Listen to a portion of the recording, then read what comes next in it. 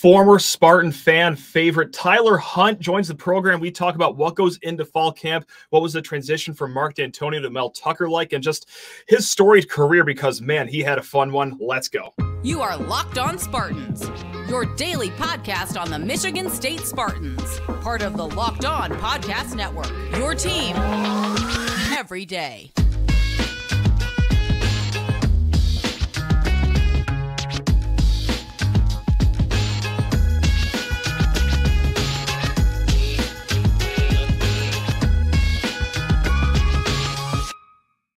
Spartan friends, Spartan family, Locked On Spartans listeners, thank you so much for tuning in to today's show of Locked On Spartans. Make every moment more. Right now, when you bet on a Super Bowl winner, you get a bonus bet every time they win in the regular season. Just head to FanDuel.com/LockedOn. All right, hey, we're going to get to Tyler Hunt right now. But first, hey, just had to show you the new studio. That's right. If you're listening on podcast, this might not make a difference, although I think the sound quality will be a little better now. But if you're on YouTube, that's right. I'm getting evicted from my office here pretty soon. We got another child on the way, so my office had to go bye-bye. But hey, this studio here, so you'll be seeing this a lot more. Just wanted to drop that in there if things look a little odd to you. But hey, you know what? Enough about all that. Let's get to Tyler Hunt right now. Part-time punter, part-time tight end, and now part-time podcast guest. That's right. That's Tyler Hunt, former Michigan State player. He joins the show. Tyler, my man, thank you so much for joining. How on earth have you been this summer? I'm good. Kind of ventured out of the realm of playing football, and now I'm starting a career as well as, coaching varsity football back in my hometown and taking over the Rocket football program there as well. So. Now, do you just take every position under your wing? Because I can't imagine you just focus on one position since you've played pretty much every position except safety, I feel like. Yeah, I played that in high school a little bit. Okay, there we go. But yeah, I mean, where on the coaching side of things, wherever they need me, I'm there to lend a hand. Got a lot of football knowledge from my time at Michigan State, obviously.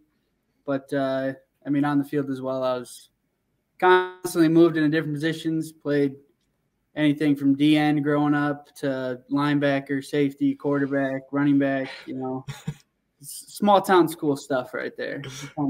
Yeah.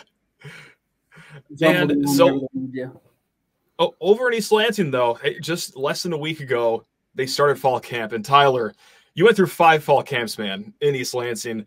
What about fall camps are you missing the most right now? Or are you just happy to finally have a year off right now, I guess could also be an answer. No, I definitely miss more than anything, I miss just being around everybody all the time. Yeah. It's long days. You're there from like 6 in the morning to 7 at night. But, it is overwhelming. But, just being with everybody, joking around. It's long, hard hours, but they're also like fun, enjoyable at the same time. So I can't think of a single day in college where I woke up anywhere close to 6 a.m. I can think of many nights where I was going to bed at 6 a.m. But man, you guys are cut from a different cloth over there in the football building. So thanks for sticking to that, rigorous schedule so fans like us can, enjoy your labor. So really, really appreciate all the work you guys put in the fall, man. No problem. Yeah, we get after it. And so what is the first week of fall camp like? Are you already installing the offense as a defense, or what are the fundamentals that you guys hammer in that first week of fall camp every year? Yeah. So from day one, we start installing everything. Just your simple plays that just about everybody runs: inside zone, outside zone, basic route concepts and things like that. But a lot of it's also technique oriented. You have a lot of young guys that are just playing college football for the first time. So a lot of it's technique oriented, more indie periods, less team periods, especially before you put on the pads. So they're going through more of the knowledge, information, technique, fundamental sides of the game right now. Gotcha. And so, we got Central Michigan coming up in a little over 3 weeks right now. When did you guys start to turn the page from okay, we're going to install everything here, the fundamentals, to all right, this is the week 1 opponent here? When does that happen in the fall camp schedule? It's kind of different every year depending on who you play. Because I remember last year we were already doing some or no, excuse me, 2 years before, when we had our Peach Bowl run, we were already kind of prepping for Miami. Okay. You know, so going inside and turning the heaters on and playing in the heat a little bit. But really, like the last week of fall camp is when they start prepping for who they're going to play week 1. So they have like Gotcha. 2 weeks of prep time before the first game.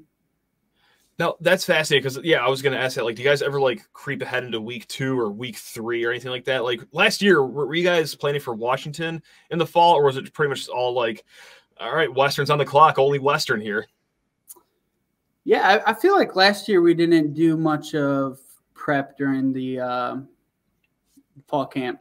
We kind of just – we had some guys coming back. We kind of just took it for what it was. We were going to do our thing last year, and it's more of like, let them stop us. You know, we're going to do our thing and see if we can stop them. But I don't know. It's different every year. So I'm curious to see what they're doing right now, going into fall camp.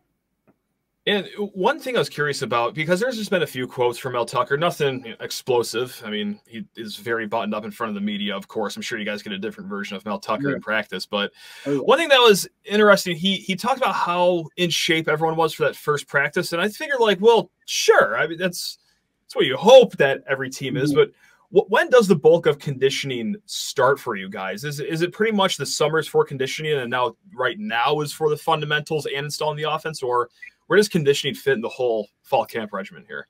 Yeah, so basically your foundation for conditioning is through the summer workout program. You know, it's brutal. Coach Novak and the staff, they get after us. But also just like going through practices, especially during fall camp, they kind of take some back during the season. But the way we practice is just fast-paced. You know, there's no real break.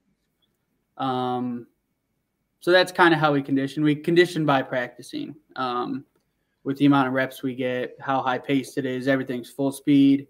The way we finish and, you know, just chasing the football and that sort of thing is how we condition ourselves. And one other thing like, I thought really interesting so far for fall camp, not just with college though, but for NFL, because like their media availability, like they almost get to watch a whole practice, it seems like. So you hear the stories out of NFL camps like, oh, so-and-so threw a punch at so-and-so. Tensions are really high.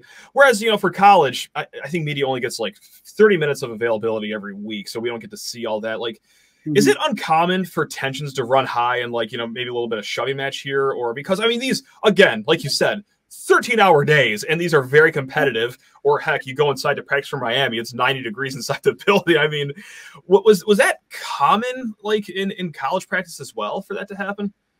Yeah, I mean, just about every day you'd have not like full-on fights or anything like that, but yeah, tensions run hot, especially when you're out there all day. You know, so yeah, they get fired up pretty easily and pretty often. I remember last year during walkthrough later in the night, you know, we ended up getting into some shoving wars and some bickering. Gotcha. So as much as it's not covered by the media, it's there. Yep. Yeah, because like I think it was Travis Kelce, and it's like, oh, he threw a punch at a teammate, and some people blew it out of proportion. I'm like, I don't know.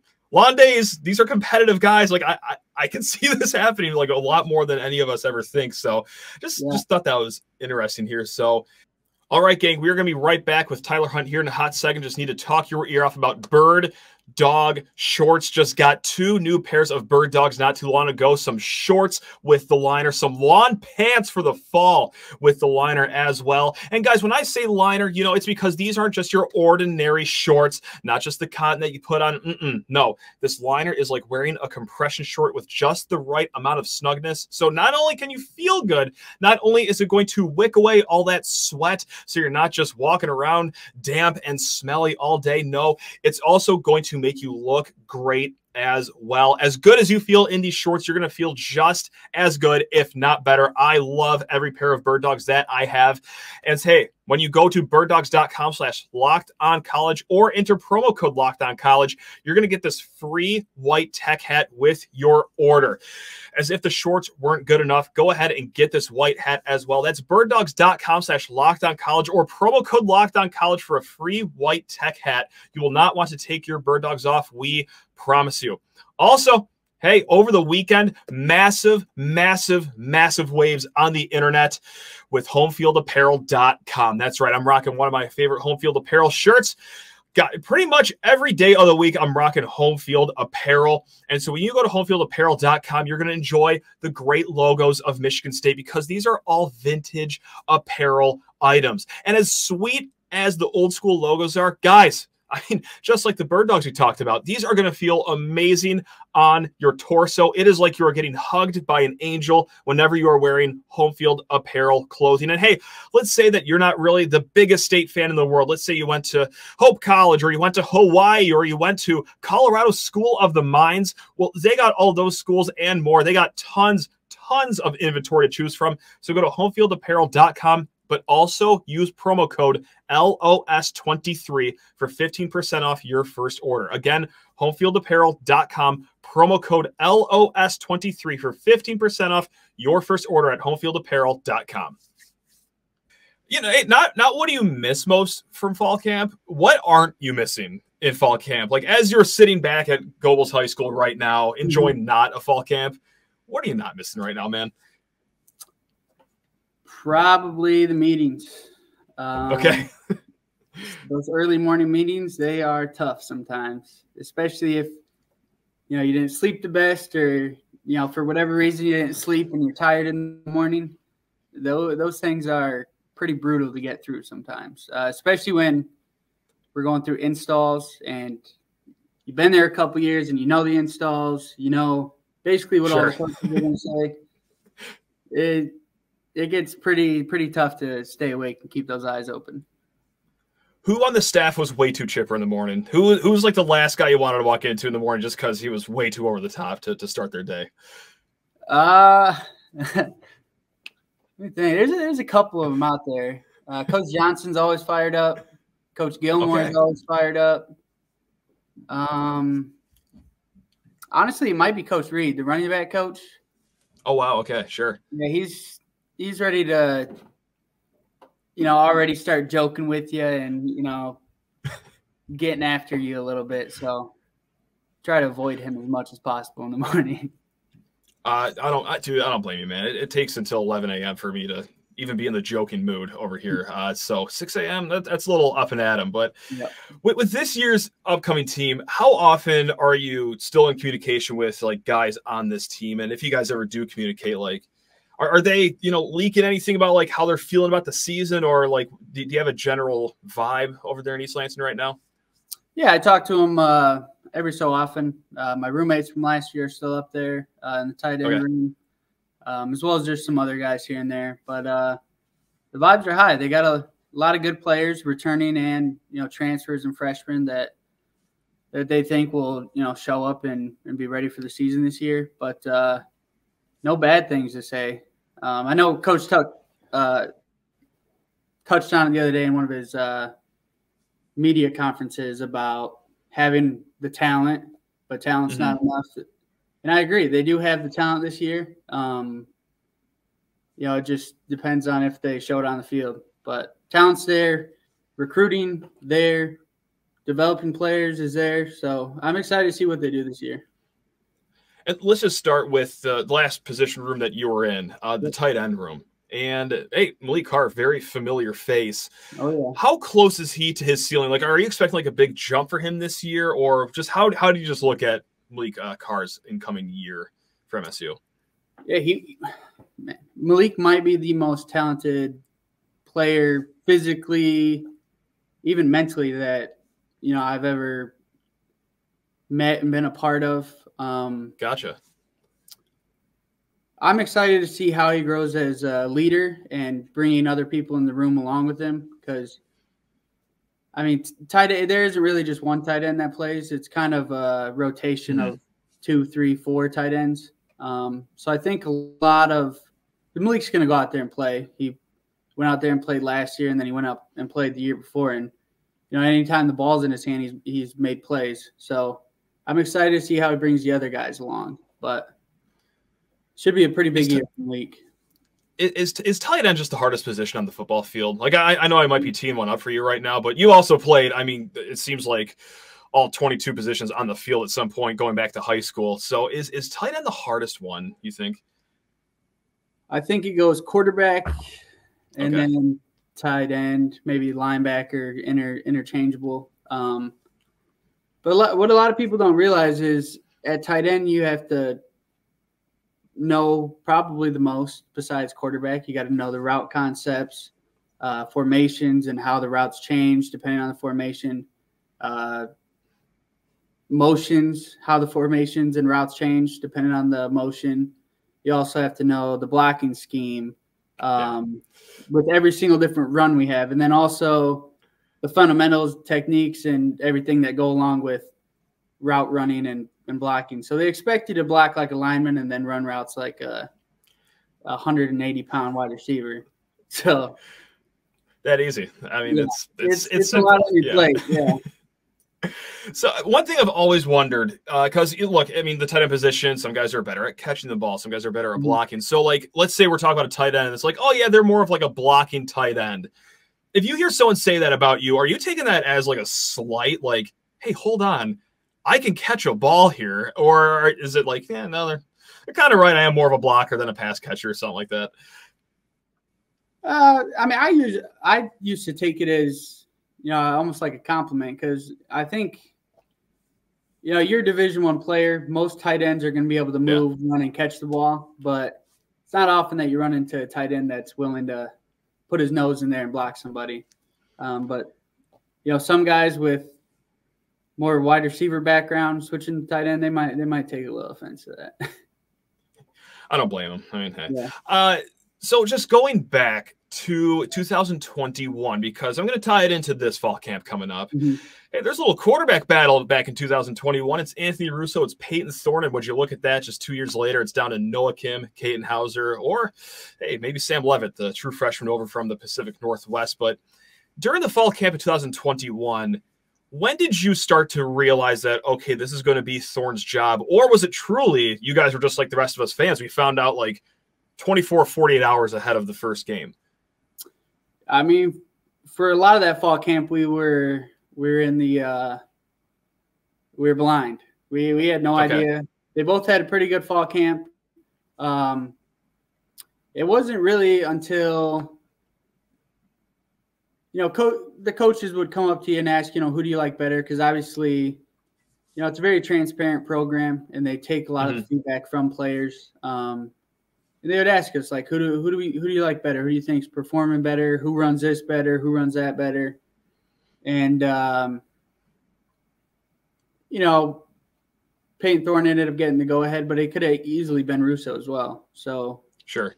I think it even was still quite a bit of a toss up going in that first game, and then Payton performed well throughout the entire season that year, and obviously kept his job, but things could have been different depending on what we would have said, how he played in the first couple of games, and you could easily saw Russo in there as well. And just to stick with that season too, because obviously a special year. I mean, when did you guys realize that, okay, this is going to be a really, really good year? Was it as early as a Northwestern game, or did it take until like maybe a Miami game, for example, to really like show you guys like, holy smoke, like we're gonna be sick this year? Yeah, I mean, Northwestern, you never know on season openers. It's hard to kind of gauge where you're at, especially because you don't know how the other team's performing either. So it was definitely the Miami game, I would say. There's a lot of hype leading up to that game, and to step onto the field and perform and, basically dominate in the way that we did kind of set the tone for the rest of the season.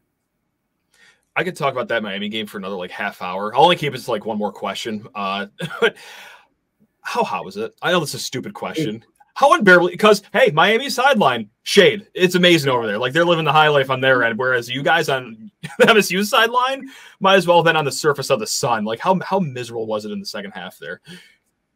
I mean, I had to switch shoes at halftime because every step you could see the water just like it was like stepping in a my pool. God. It was hot. Luckily they prepared us for it because we used to have a couple periods a day leading up to that game. We'd go in the indoor, they turn on the heaters, and we practice just like in the heat because you really can't simulate it out there in the Michigan weather, just how hot it's going to be. So, yeah, they would lock us in the indoor, and we would practice for a couple periods. And I think that definitely prepared us for that game. I think if they didn't do that, then we don't perform near as well. We might still win, but it wouldn't have been, the showing that we had. Yeah. But it was hot out there. And there's more to come with Tyler Hunt. But first, hey, need to talk your ear off about FanDuel Sportsbook. Football season is about to finally kick off, and FanDuel is giving you a chance to win all season long because right now when you bet on a Super Bowl winner, you get a bonus bet every time they win in the regular season. How easy is that? Just pick any team. Like, could it be the Lions this year? I don't know. They are one of the top 8 teams as far as Super Bowl odds go on FanDuel. But, hey, every time they win in the regular season, you are going to get a bonus bet for every victory. And, guys, you already know this with FanDuel. They already have so many more bets other than their awesome props. They got the futures bets. They have spreads, player props, over, under. And when the game kicks off, combine them all into the same game parlays to boost your winnings. So, visit FanDuel.com/lockedon and start earning bonus bets with America's #1 sportsbook for this upcoming football season. That is FanDuel.com/lockedon, guys. Just to rewind the clock back a little further, just the offseason where Mark Dantonio, he left. All right, in comes Mel Tucker. I literally can't imagine what that had to have been like as a player. I mean, our heads were spinning just as fans in the bleachers. Like, in the program, what was that like when Dantonio stepped away? I mean, were you guys just blowing up each other's phones, or was there kind of like a feeling that, okay, yeah, this makes sense? We were shocked, honestly. Okay. We didn't get much of a heads up that he was leaving. He just came in team meeting. We were called into a team meeting one day, and nobody knew why. And then he kind of gave the news to us, but. One thing that I'll always respect him for is he's very transparent and he lives by what he says.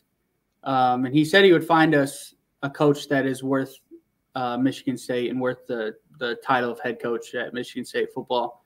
And, he did just – I love Coach Dantonio, love Coach Tucker to death. But, he always lives by what he says. And, obviously bringing Coach Tucker here has been huge for this program. And Coach Tucker, he comes in, he speaks to the whole team, closed doors meeting. What's the biggest thing that stood out in that meeting with the whole team? I mean, obviously, we were excited for him to come.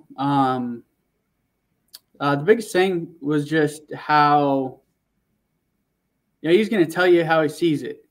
The way he saw it coming in is we didn't have a lot of talent. We didn't have we needed to develop more, I guess you could say. And he lives by being transparent with his players as well. And he's going to, call you out, and he demands more from his players. And he also expects other players to call each other out. And that was kind of what the first meeting was that he expects us to play, perform, and present ourselves at the highest standard. What was the biggest difference overall from the 2 seasons after with Coach Tucker? What was the biggest difference just in the day-to-day during the season operation between Tucker and Dantonio, in your opinion? I think it's more serious under Tucker. Okay. He doesn't, we're going through walkthrough under Coach Dantonio. There might have been a little joking here and there, laughing, giggling on the sidelines, that sort of thing. But Coach Tucker, man, if he even sees you smiling, he's going to rip you a new one. So that's probably the biggest thing. Oh man, I'd last about 12 seconds on the team then. That's good to know. That's actually a surprise because, look, I mean, you get the camera shots of Dantonio on the sidelines during games, and That's not a guy that I'm looking at. I'm like, hey, he looks like he wants to have a good time right now. That's pretty surprising that he's got a. So who is more different away from the camera and the microphones? Was Dantonio more different than what he perceived to be, or is it Tucker is more different than what he like seems to be in front of the media? I think it was Dantonio. Okay. You know, he just had this like look in his eye whenever he's in front of the media. I don't even know how to describe it. Just like mean mugging people all the time. You know, he just had that look in his eye, very serious. But then away from the camera, he's probably the nicest guy you would ever, you know, meet in your entire life. And yeah, it's just completely different. Obviously, Coach Tucker's a little different away from the media as well, but yeah, a little more vocal, a better variety of vocabulary away from the media. But, they're both still great guys, great coaches. And, I'm excited for this season and Coach Tucker and seeing what he can do with the team that is his own now. Right on. And I want to just turn the clock back even further. You know, we're hitting on all the good stuff, you know, the 10-win Peach Bowl season, the transition from Antonio to Tucker. I'll just leave last season because, like, we already know what happened. A lot of injuries, a lot of pain, a lot of sadness. But, hey, let's talk about your transition from high school to college and eventually just as a tight end because, I mean, look, we've referenced it a few times. You played just about every position over at Goebels. You started as a punter at Michigan State. Obviously, you finished as a tight end. What? What? Like, that even surprised you looking back? Like, do you really look back at it and be like, well, that was quite the journey? Or is that not even that surprising to you? I don't think it's a surprise. I guess maybe it's because I did it, but I don't think it was as surprising. And people around me that knew me growing up don't think it's that surprising. But then when I talk to people that, you know, just knew me or like getting into college or in like media and people like that, they think it's the craziest thing. But yeah, I remember talking with my brother, Scott, and just asking him like, hey, what do you think I should try out for? Asking my brother Travis, hey, what do you think I should try out for? Because I almost went in there and tried it out as a quarterback. Gotcha. And then I didn't have the explosiveness. I wasn't that fast. I wasn't that strong. I wasn't putting up crazy numbers that they were looking for. And so I just decided to kick. And I said to him, hey, you know, if I make the team and I as a kicker, then hopefully I can transition one of these years. You know, if I'm not playing or not playing as much as I would like, then I'm going to switch positions or something.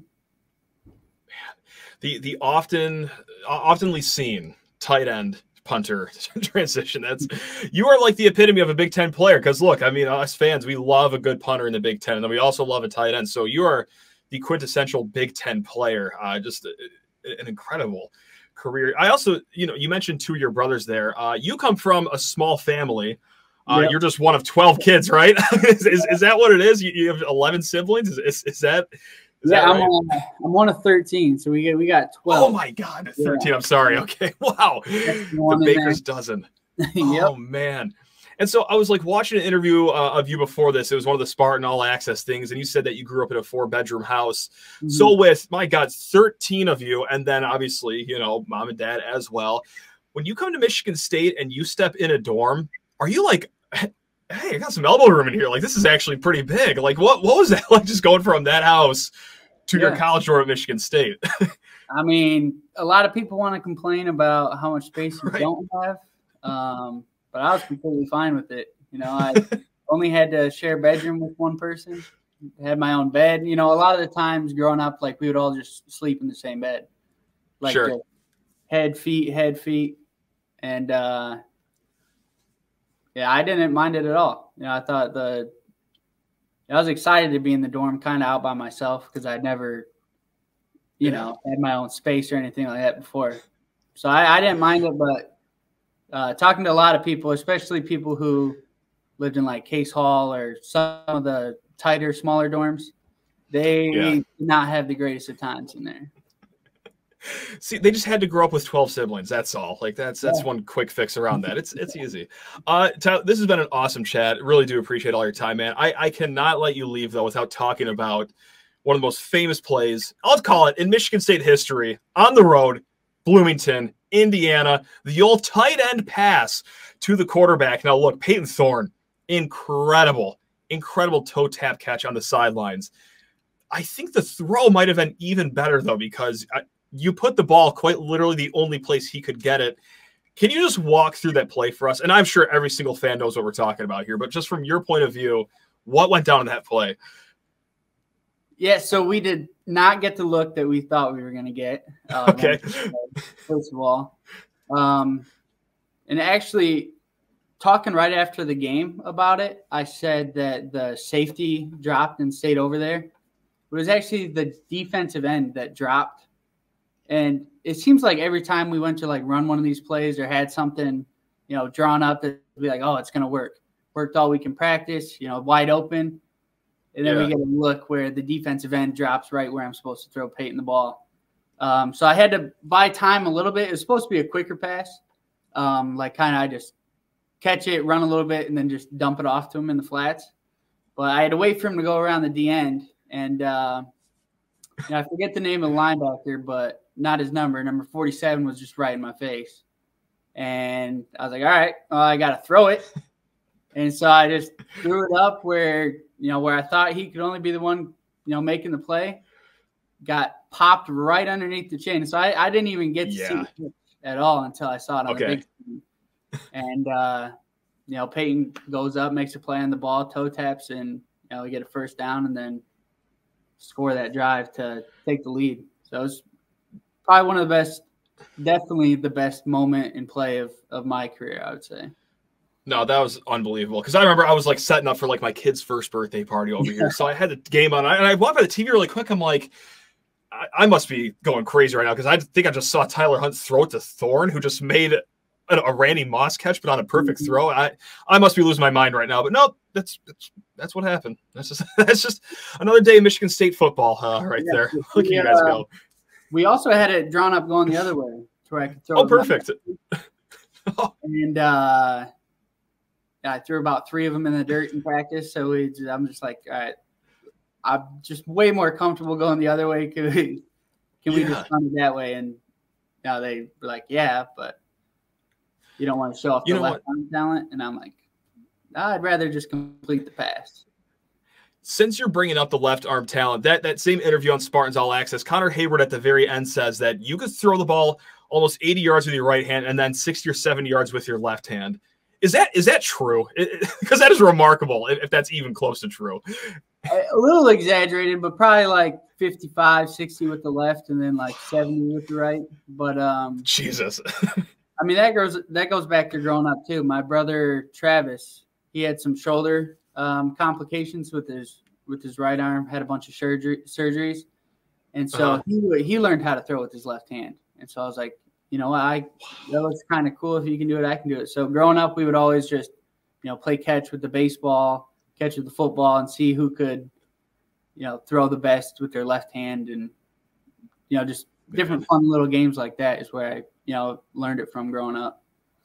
That's unbelievable. That's a great story. So if you want a dorm to feel bigger, just have 12 siblings. And if you want to be ambidextrous, I just have a brother that has a myriad of shoulder surgeries on him. That's good life lessons here on Lockdown Spartans here. That's what I'm talking about, Tyler. But this is an awesome chat, man. I've been looking forward to this all day, so I'm glad you were able to hop on here and lend your insight on fall camp, Tucker, Dantonio, all that good stuff. Anything else that you want to say before we let you go and enjoy the rest of your week, man?